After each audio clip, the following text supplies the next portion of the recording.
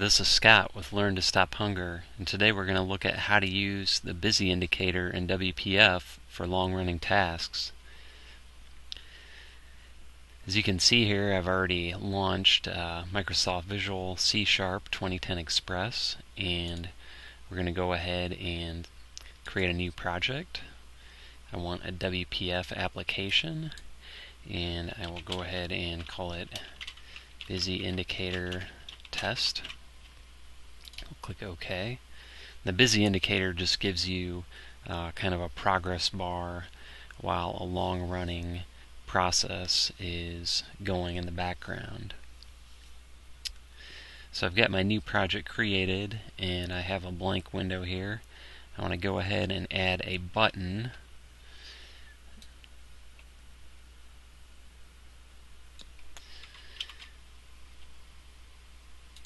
So I'm going to come in here and add it with also a click event, which is when the click occurs, we're going to process this long-running process. So there's our button, and it says click me. The next thing I'm going to do is there's a separate DLL that is needed for the busy indicator, and typically when I add in a DLL that's not a part of the framework, I'll create a folder called dependencies, and I will add the DLL to that. So we've got our dependencies folder ready, and what you want to do is open up your web browser and search for Extended WPF Toolkit. It can be found at wpftoolkit.codeplex.com. And once you get to that page, go ahead and download the Extended WPF Toolkit binaries. I did that, and when I did so, I opened up the zip file. Let's see if I can get that opened up here.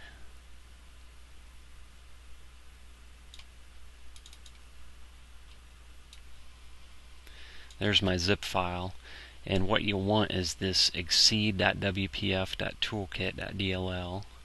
So I'm going to go ahead and copy that, and then I am going to go ahead and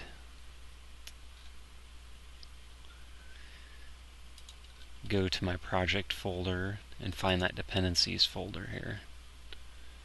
Actually, I'm in the wrong spot.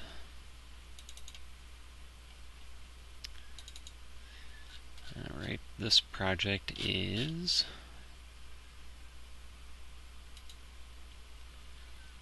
let's see, I thought I called it Busy Indicator Test. I did. I'll save it all. I had not yet saved it, I guess, so now I'm going to come out to the project folder. There's my folder. I'm going to come in here under Dependencies, and I'm going to paste my DLL.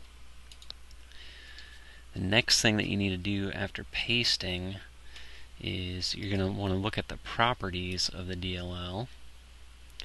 And initially, since it's downloaded, it's going to be blocked. You want to go ahead and click on Unblock and Apply.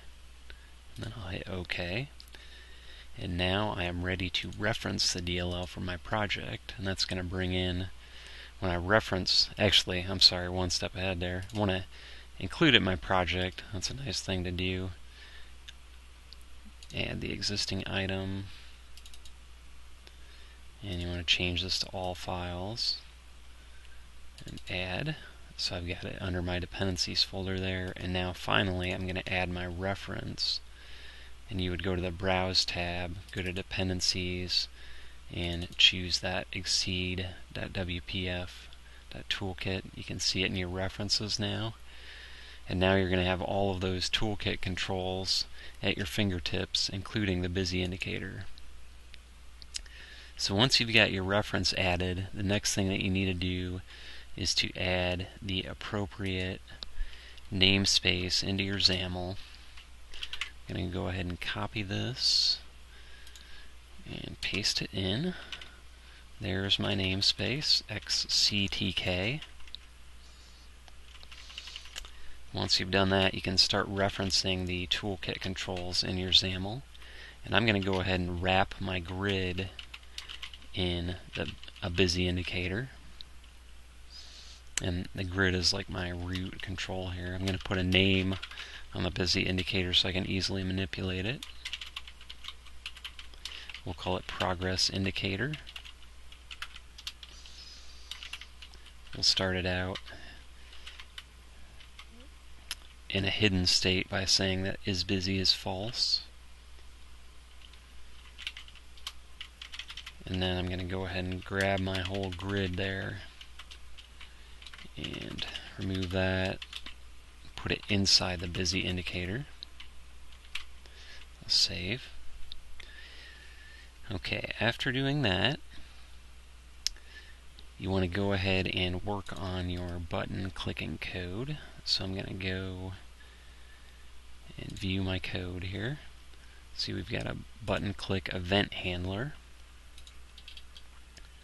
When you come in here, the first thing that you're going to want to do when they click on the button is to make the busy indicator display by setting the isBusy property to true.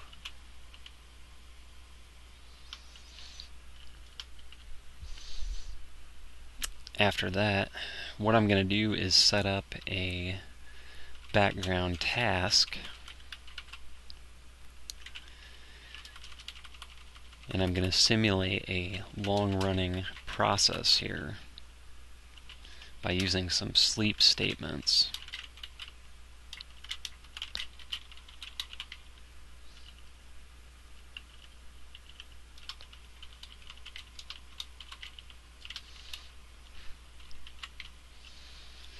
Actually, I'm going to have to come back here and do a resolve for the task. Add the proper using statement to system.threading.tasks. And additionally, I want to add a continue with statement. And continue with occurs once your main task is completed.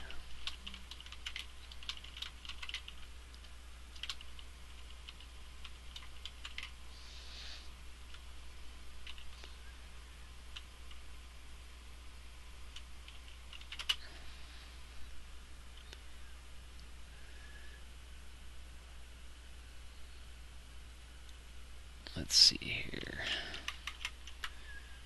Make sure I've got this right. Actually, I'm going to end my statement there. After this, I'm going to say that my continue with is going to actually occur on the user interface thread. And when I do that,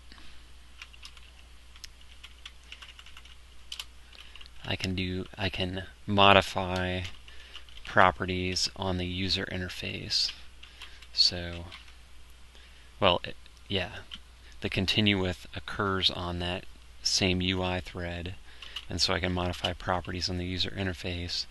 And once my task is complete, I'm going to set this isBusy property back to false again.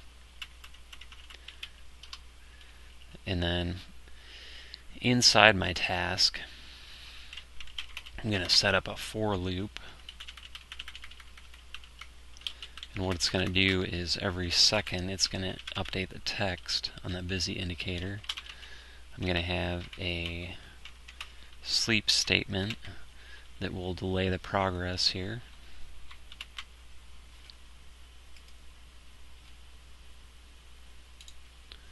I have to add a using statement for thread.sleep, and that using statement was to system.threading. I'm going to sleep for 1 second with each pass through this loop, and at the beginning of the loop I'm going to go ahead and set my busy indicator busy content, which is the text message that's going to appear. I'm going to go ahead and paste this code in. What's going to happen here is I'm using dispatcher so that I can update my busy indicator busy content property on the UI thread. Since I'm operating on a different thread with my background task, I can ensure that I'm running on the UI thread. But as you can see here, I've got this squiggly line. I'm going to need to go up here and do a resolve and use system.windows.threading. And now I'm setting with each pass of the loop this busy content property, which is our message displayed to the user. It's going to show processing, step, and then the number, which corresponds with the pass through the loop. And that is really all there is to it.